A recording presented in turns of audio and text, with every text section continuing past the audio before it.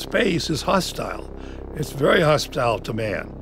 Blood boils at 65,000 feet. The Project Excelsior was the first time anybody was outside of a spacecraft in a space environment. I'm Joe Kittinger. I spent 29 years in the United States Air Force. Half my career was spent in research and development, working as a test pilot. The other half was a fighter pilot. I was a project officer on Project Excelsior. The two objectives of Project Excelsior was, first, how to protect a man in a space environment, and second of all, how to provide the means of escape from very high altitude. When a person ejects extreme high altitude, he is liable to spin.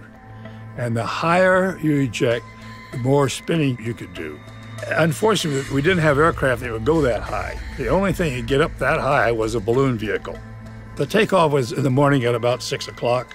The climb time from takeoff to 102,000 feet was about an hour and a half. And at 40,000 feet, which is where my pressure suit inflates, and I suddenly discovered that a pressure suit glove in my right hand was not working. I knew that if I told the people on the ground that it wasn't working, that they'd make me abort the flight.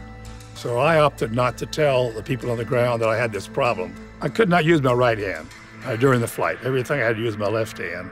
It swelled up about twice its normal size. Well, the sign on the bottom of the gondola was, "This is the highest step in space." Think about being at 102,000 feet.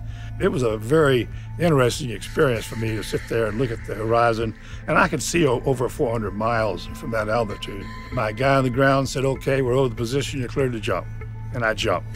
I fell for, it seemed like I wasn't moving at all. There was no crest, no velocity. There's nothing you can see.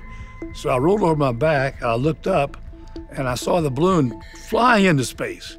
I said, "My gosh, that's amazing." And then suddenly I realized that the balloon was sitting still and I was going down at a fantastic rate.